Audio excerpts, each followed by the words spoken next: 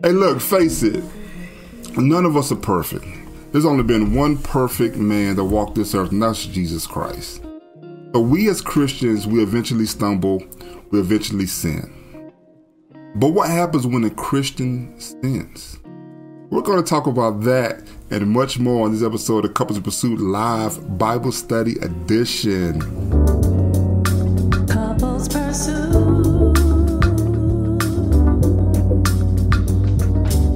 Hello, this is Vincent and Valerie Woodard. And on this episode of Couples Pursuit Live Bible Study, we're going to talk about what you just said. What happens when Christians sin? What do you mean, Christians sin? Mm-hmm. Well, surely. Well, there's a lot of train of thoughts. You know, people say, well, once you get saved, you shouldn't sin no more, and you shouldn't desire to sin. But we're not perfect. And so we're at a place right now where what happens when we make an error? Because that's what a sin is. An error, yeah. Yeah, error. Error, yeah. Well, one part of us is perfect mm-hmm. when we reach salvation. And we've talked about that. And that's, we become one in spirit mm-hmm. with Christ, right? We become a new creature, a new creation.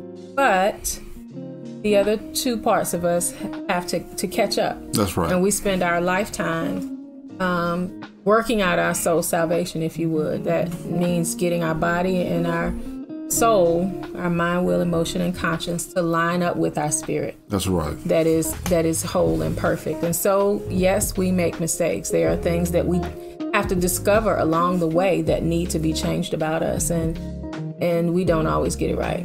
That's right. That's right. If you remember from a previous video, we actually broke down this perfect inner change, this new nature, this new creation that we became when we accepted Jesus Christ as our Lord and Savior, we accepted salvation. Mm-hmm. We went over to Corinthians, 2 Corinthians 5 and 17. And if you don't have it, it simply says, therefore, if anyone is in Christ, he is a new creature or new creation. The old has passed away, and see, the new has come. That's the CSB version. Some versions say all things become new. And what we're talking about, what my wife discussed, we're talking about your spirit person, and how your spirit person became one with the Holy Spirit. And now that's sealed from the inside. We're perfect. And God, it was a gift. God said, okay, my son, my daughter, here you go. And from there, we know who we are. The only way we can perceive who we are inside is to look at the Word, to read the Word, and believe what God says. So now we're at a point right now, but what happens when I still have those urges that I might have had before I accepted salvation? Well, one or two things happen. Either give into it, or you don't. Or you don't give into it, and you want to, right? Mm-hmm. And so the word says, as a man thinketh in his heart, so is he, right? So if you think about doing the thing, you may as well have done it. So we are in process where we need to still train or transform our mind, renew our mind. And that takes us to Romans 8, right? Or Romans 12 and 1.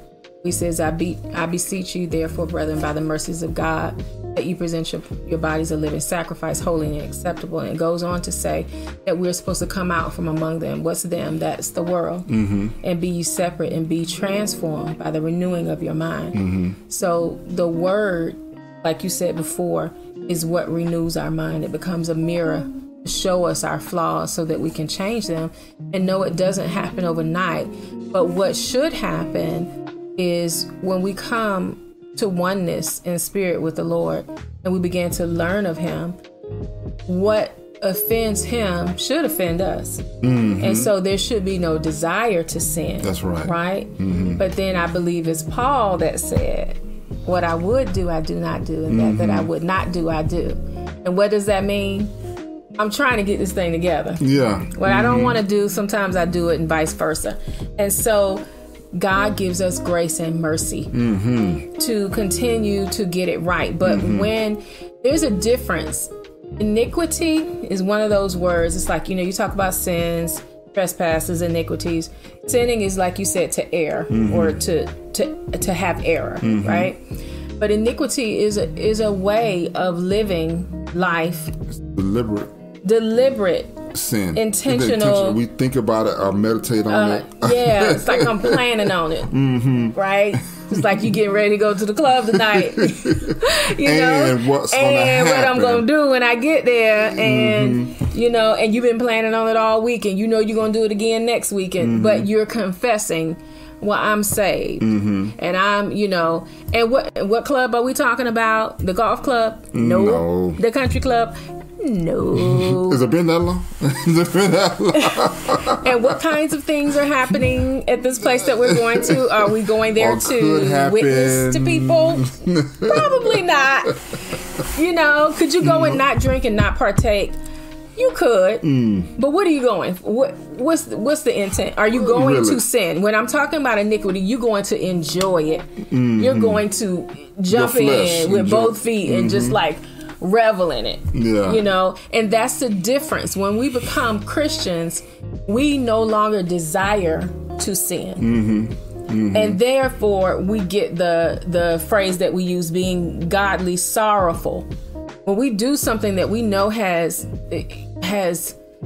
I would say offended God, but yes, sin is offensive to God. When we do something that has offended him, it should make us sorrowful, godly sorrowful, you know, in the fact that we've accepted salvation. We know how much he did for us, and I don't want to continue in this state. There's a difference between that and iniquity, and Christians do not or should not practice sin. That's right. Yeah. And you know, because we have to recognize that we know what positions that we can put ourselves in that can lead to iniquity, like we talked about, lead to deliberate, actionable sin that you are actually proud of. And that right there is that's a dangerous place to be. Dangerous place to be. Yeah. What happens when you make a mistake? You get an argument with your wife. You yelled. You might have, you know, said some things you know you shouldn't have said. What happens when, even with a coworker, maybe your children? You know, what happens when you driving down the street and somebody cut you off in the lane and you cuss them out. So you were speaking in other tongues. Yeah. There are times when we can do that, and let's not fool ourselves. It can happen in the moment. It's a verse in 1 John 1:8-9 that says, "If we say we have no sin, we deceive ourselves, and the truth is not in us. If we confess our sins," I love this part, "He is faithful and just," we're talking about God, "to forgive us of our sins and to cleanse us of all unrighteousness." I mean, so we're talking about even after salvation. He's talking to us, to the believers. What happens? Because what do you expect? What do you call a person who's not saved? A sinner. So by definition, this is how we do. Yeah. You know, before how we behave before salvation. So it's not the sinner, it's the Christian who finds themselves in sin. What happens after that? Do you have to go back to the altar and get saved all over again? No. Jesus came and died one time.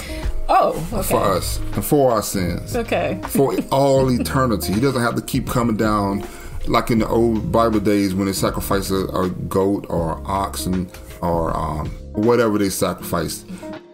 You did that, and that actually was good for a day. It was good for that time, and then if you did anything else up the next day, you had to make another sacrifice, or whenever you went back to that place, if you wanted to compound all the ones that you did and hope you didn't die, you had to make sacrifices for each one that you wanted to, forgiveness for. But no, Jesus became the perfect sacrifice, and he died, and from that, God forgave all our sins. Meaning, by the word we mean sin, on a deep level, it's the separation from God. It's when the wages of sin is death, but the gift of God is eternal life. So when Adam and Eve, when they fell, their wage, the price they had to pay was separation from God. He had to actually tell them, excuse me, I want you to step outside.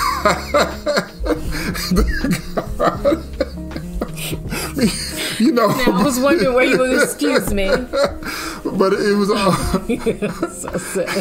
It was separation from God. And even though they lived a long time, some theologians might have thought this might have happened in their first 100 years of life, and then they lived for probably another 800 years.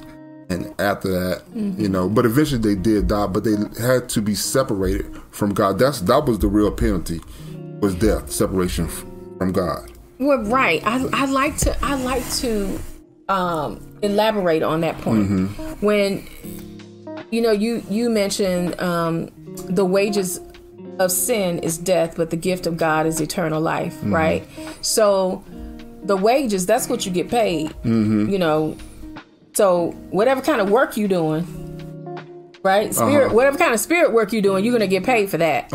So if you're sinning, then you're going to get paid for that sin. And that wage is death. You actually earned that, right? So when people say, well, God did this and God did that. No, God didn't necessarily God did not do a thing to you to cause harm to come to you. What we do is we open ourselves up to harm when we sin. We invite it, which is why we should be quick to repent, right? And so if the wages of sin is death and the gift of God is eternal life, but then they lived another 800 years, the thing we have to understand is sin is separation from God, but death is not always absence of breath. That's right. Yeah. Death is not absence of breath.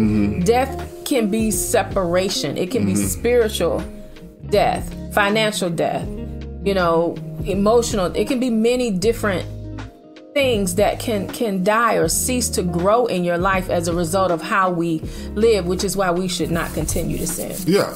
When you pluck a banana, you pluck a fruit from a tree, it was connected to the branch and it was getting its vines and nutrients and all those things. But then the moment you took it away from the tree, separated from the tree, it started this process there. That you don't necessarily see. And that you don't see. You don't see immediately. Yeah. But you let it stay separated from that source long enough, it's going to deteriorate and go back to the ground. But the awesome thing about this study right here is that we learn, okay, now we don't have to pay that wage anymore. It's already been, the price has already been paid.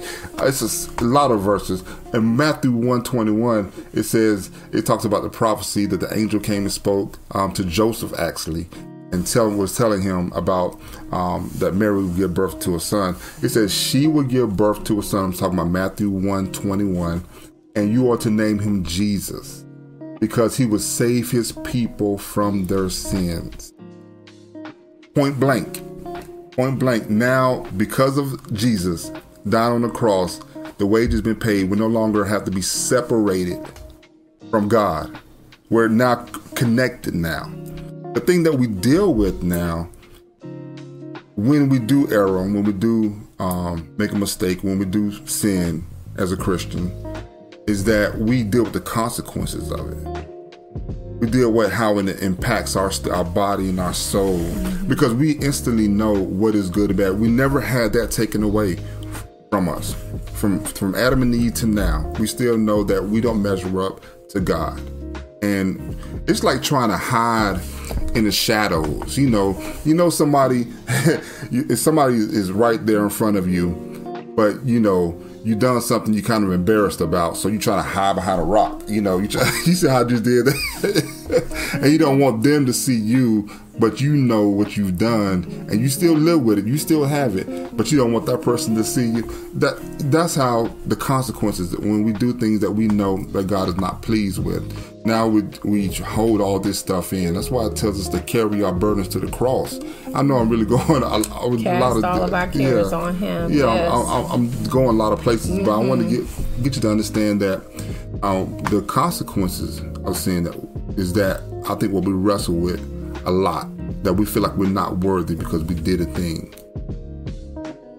That's why he instructs us to repent. It's never been a requirement to not to. It's never been anywhere said, well, you don't have to repent anymore. You don't have to. It's not written anywhere. You still have to repent, even to this day, today. Yeah, there's provision for all of it. He came that we might have life and have it more abundantly. He came to take our sin onto Himself. And the word says He became propitiation or payment, right, for sin. And so then He forgave us past, right? Before we ever came to be, before I was formed in my mother's womb, He died for me, right? Present, right now, as I am, saying, Lord, I am a sinner. I need you. I confess you. And future. But He makes provision for the future. When you have come to me, I will remember your sins no more. He says that. And I will cast them into the sea. Right? To be remembered no more. But after salvation, when we sin, He makes provision for that. And I believe you started with that. 1 John. Did you do 1 John? Yeah, no, I did 1 John 1, 8, and 9. 1, 8, and 9. Yes. Right. If we confess them, then He is faithful to forgive us and cleanse us of all unrighteousness. But we have to confess them. We can't walk around acting like, well, I'm saved, so... I'm a Christian. God know my heart. Absolutely. Which is why He gave you a way of escape. For when you mess up, come on, talk to me about it. Turn around, go in the other direction, and, keep it moving. We don't get a pass to sin because we have, confessed Christ as our Savior. It's not a free ticket. No, it's not. Once you accept the Holy Spirit, Jesus Christ is your Lord and Savior, and the Holy Spirit comes into your life. He actually gives you information, gives you knowledge, and now you know already what we should do and what we shouldn't do. So we shouldn't have. So we know when we do sin, when we do those things, that's why we feel so bad. That's why we feel so. Wow, man, I feel a type of way, because we know that the thing we're doing is not something that we're supposed to be doing. That's why when you look at that woman and you lust in your eye for her, or when you're at a job and you might take something you're not supposed to take, and you feel, it's like, wow, other people do it and it seems like they're all right with it, but when I do it, I feel so weighty. And if you don't, that's a problem. Well, yeah, that's true. Because there are sometimes, and the kingdom, Christendom as a whole, gets a bad rap because there are people who confess Christ all day long, and they excuse away their bad behavior, or they hide their bad behavior, and then when it's exposed, it's like, oh well. Sometimes people feel entitled to do certain things, and sometimes people empower them to feel that way because they set them as the mark. But we are not to compare ourselves to anybody other than Christ Jesus. That's right. No one. I can't compare myself to Him. I can't even compare myself to the me I used to be. I am a new creature, and I'm supposed to compare myself to Christ and Christ only. And we are not exempt from sin. No, we're not. And sometimes from the consequences.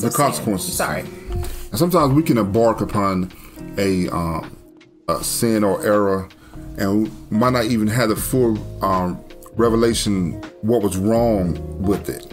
It's a great story in Acts chapter 8. It's chapter 4 and it's verse 8. Acts chapter 8.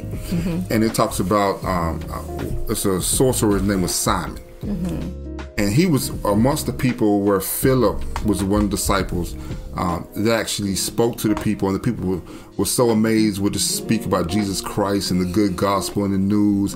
And it was like, well, what must we do to be saved? I want this Jesus. I want this Jesus in my life. And Philip baptized. He, gave him the speech, and he told him to say, "Accept the Lord Jesus Christ as your Lord and Savior. Repent and be baptized." He baptized him in the name of Jesus Christ.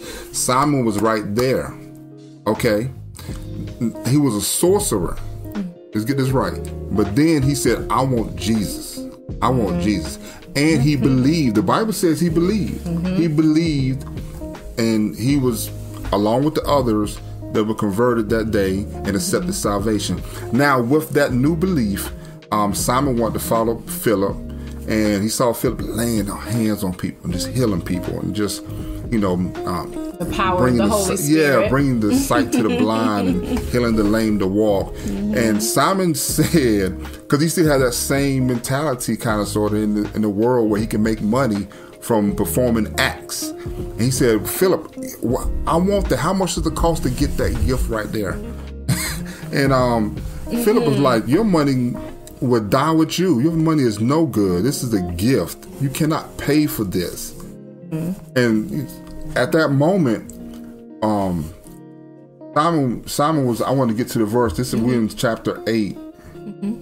And Peter, he says in chapter 8, verse 20, but Peter told him, may your silver be destroyed with you, because you thought you could obtain the gift of God with money. There's an exclamation point there. You have no part or shame in this matter. Share in this matter, because your heart is not right before God. Therefore, I love that word, repent of this wickedness of yours and pray to the Lord that, if possible, your heart's intent may be forgiven. For I see you are poisoned by bitterness and bound by wickedness. Wait a minute. Wait, he just confessed. He just confessed Christ, and then he was like, woo, how can I make some money off of him? And that is not a new idea. It's not a new thing. And unfortunately, it speaks to what I said before. Sometimes those of us who are in the kingdom, who believe, manipulate the things of God in order to manipulate the people of God. And what did he say? Go back to that scripture for a moment, babe. And he says, you have no part or share in this matter, because your heart is not right before God. 22, therefore repent of this wickedness of yours and pray, if possible, to the Lord, if possible, your heart's intent may be forgiven. There it is right there. Your heart's intent may be forgiven. Because it's not always what we say, how we say it, what we do, how we do it. Is what is, we look at the outside. God knows the inside. So when people say to me, God knows my heart, it means something else to me. Because what I'm saying is, yep, he sure does. Yeah. It's the heart intent we talked about earlier. My wife said that, we have the sin, and then we have something called iniquity. The sin you might have is the plain version of it, like to error, to make a mistake. But iniquity is when you plan on doing wrong. You know it's wrong, and we plan on it. And this verse in 22 in Acts chapter 8, verse 22, talks about your heart's intent. And that's really the difference, is that what is your intent? What are you really searching to serve God? But you didn't. Are you just there for the benefits? Yeah. What's your intent? So that's the question I believe could be on the table. So when a Christian sins, we have the right to repent, ask God for forgiveness. But when you have iniquity, you have to actually go back to the God and say, look, I confess my sins, and God, I want you to come into my heart and change it from the inside out. And from that, I no longer wish to desire these things. Show me how to not desire, these things that I know I shouldn't have. Show me how not to desire to make money off the gospel. Show me how not to desire the woman gains money from the gospel, because I get what you're saying, but sometimes people look at people who are Christians or pastors, evangelists, et cetera, and they think oh, well, if it's God, then you shouldn't make money from it. No, yeah. Well, there's one thing, making your living as a pastor, if that is your office and that's what you do, that's one thing. But to deceive people in order to gain money, to draw on people for your own personal gain. We're not talking about, a person who's a full-time pastor or people who are paid in ministry and that kind of thing. It's different. It's different. And what the enemy wants to do is cause all of us to err. And those who are in the kingdom to make mistakes or to not fully repent. Well, I won't even say fully repent. To not repent. You do it or you don't. To not repent. Right? You do it or you don't. And then to make excuses and say, well, I don't have to do such and such because now I'm a Christian. And those outside to say, well, I don't want to do that because if they can't get it right, then what am I going to do? Right? So we all need him. And there's provision for those who are outside of the kingdom to come in and be saved by confession and belief. And then there is hope for those who do come in and find themselves in error to repent and confess and then be forgiven. So what happens when a Christian sins? What should happen is 1 John 8 and 9. 1 John 1 and 9. 1 and 9. Yeah. And what does that say again? If we confess our sins, God is faithful and just enough to forgive our sins and to cleanse us of all unrighteousness. Right. That is what should happen. If I sin, what I need to do is confess it. God will forgive me. He will cleanse me. If I'm repenting, I'm going to get up and go in the opposite direction. Not from him, but from the sin. That is what should happen when a Christian sins. And you should not desire to intentionally plan to go against God. And if you do, you continue to seek God's face for it in that matter right there. Because whatever it is, he says that word is not by accident. He said it in the Hebrew, then he said it in Aramaic. He said it in Greek when they translated it into Romans. In John, he said it in Greek. He says he is faithful and just to cleanse us of all unrighteousness.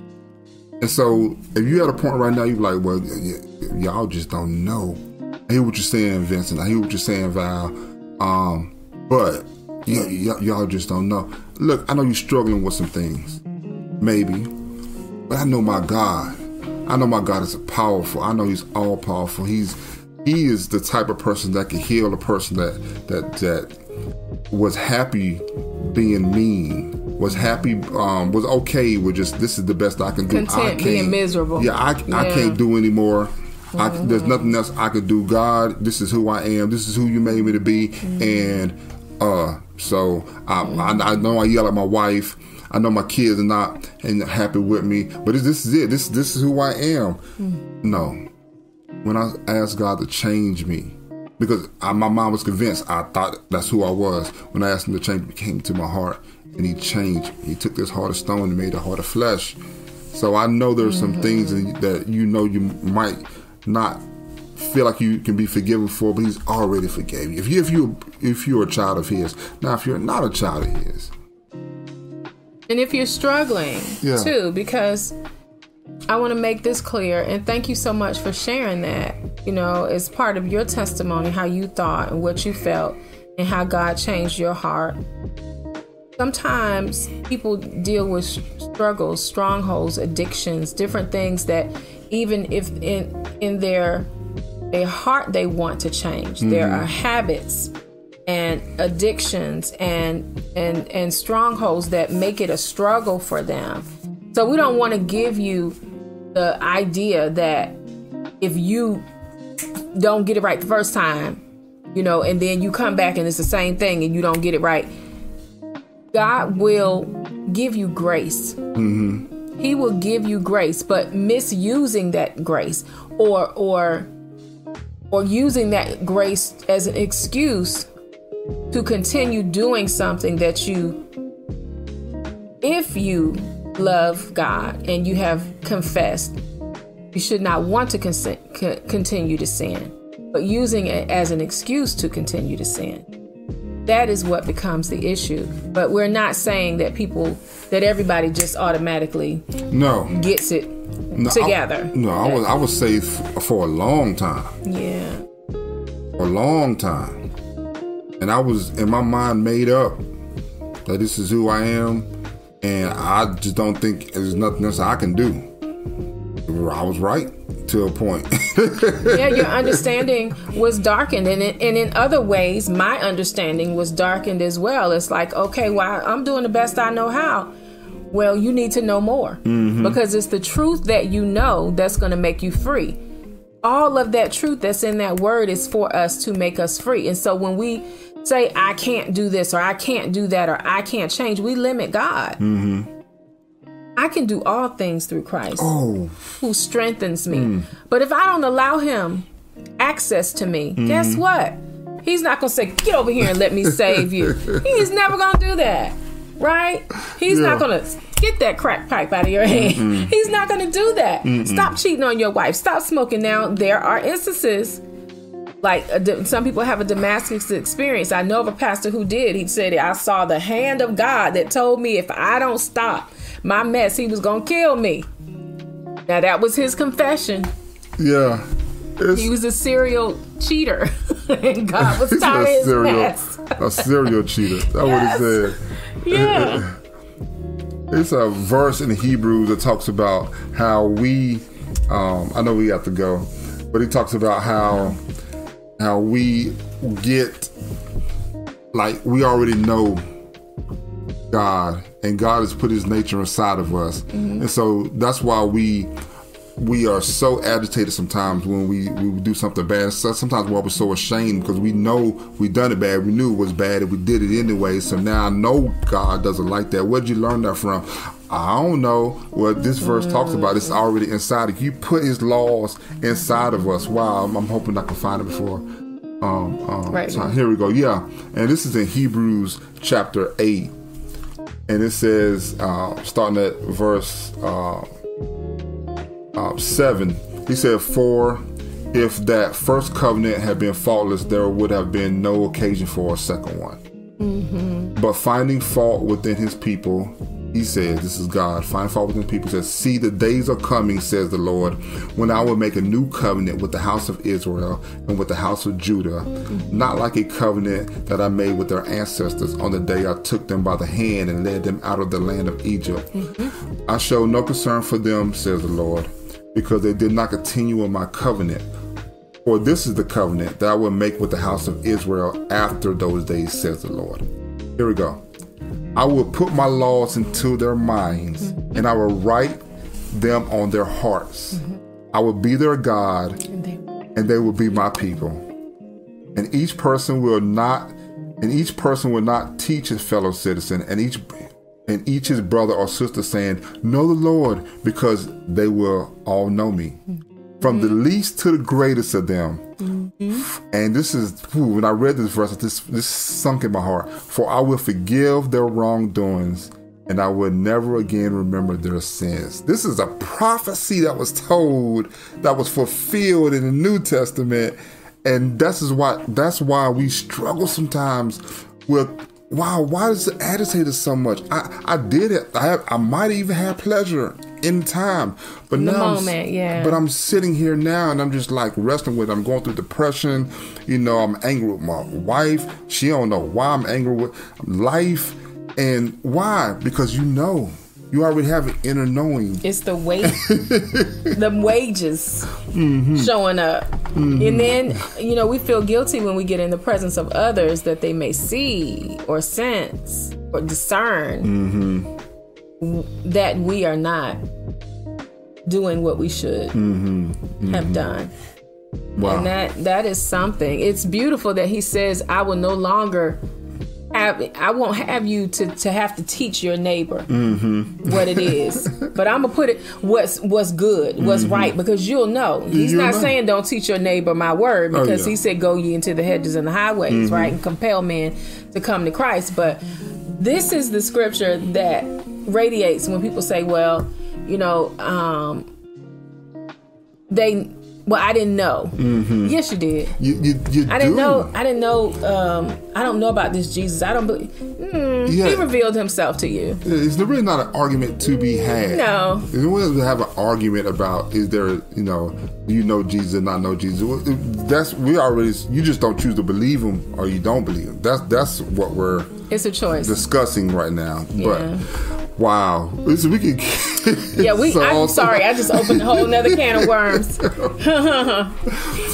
if you're wondering, you say, look, what is this Jesus? Who is this Lord that y'all keep referring to? If you don't know him in this way, I urge you to ask him to be the Lord of your life, because it says in John 3:16, it said, "For God so loved the world in this way, that he did not send his son to this world to condemn the world, but through his son he might have everlasting life." We will have everlasting life. And also in Romans 10:9-10, it says, "If you confess with your mouth Jesus is Lord and believe in your heart that God raised him from the dead," he said, "you will be saved." That's so simple. Yeah, as you say that prayer, say, "Lord, Heavenly Father, Lord, I accept you as my Lord and Savior. Please forgive me of my sins. Lord, I'm so sorry. I desire to come back to you. I desire not to be separated from you anymore. Lord, please take my life and use it for your will. I love you and I adore you. And I believe that God rose you up from the dead. Now you sit on his right hand. And I believe that you died for my sins. Please be my Lord." Amen. If you said that prayer, welcome to the family. So happy to have you. Please leave a comment if you did. Let us know. Man, that would just make my day to know that somebody's been added to the family. And I just thank you so much. We pray covering over you, that you get somebody that can pour into your life, somebody that can give you good word, that you will find a good place to learn and grow and to cultivate, and also to not only once you're built up, that you are able to build others up in the like manner. Amen. Amen. We thank you for being with us tonight, and may the Lord bless you, may he keep you, make his face shine upon you, be gracious to you, and give you peace. Until next time, we'll see you on Couples Bible Study Edition. Bye.